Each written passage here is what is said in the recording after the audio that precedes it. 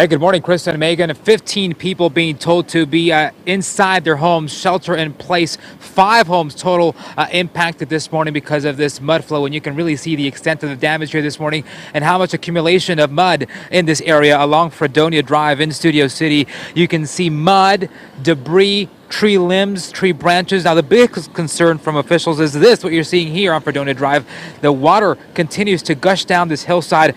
Now, at some point in this area here, overnight, before crews actually brought the heavy machinery in this area, to clear this, there was about 5 feet of mud in this area, blocking homes. That has since receded, but officials saying it's just not safe enough for them to bring the heavy machine until later this morning to continue the cleanup process. Now, we spoke with some residents this morning in this area. They say they were trying to go to bed when they heard the rain and then got out and saw the huge amount of mud coming down the hillside.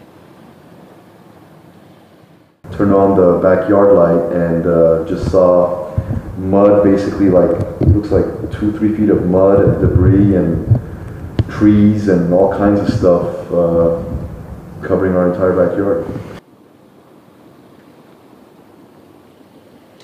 This all happened around 11:30 last night on the 3700 block of North Fredonia Drive here.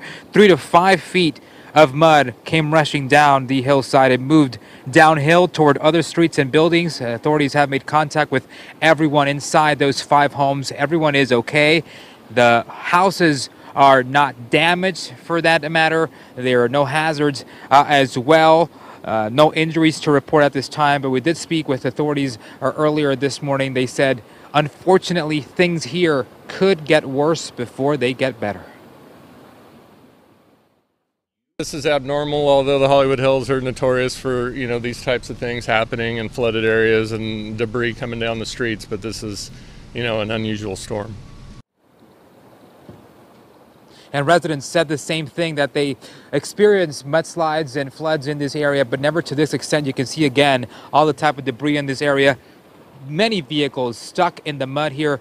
This area closed, will be blocked off for the entire day or until the rain subsides. We'll send it back to you guys from Studio City. Chris and Megan.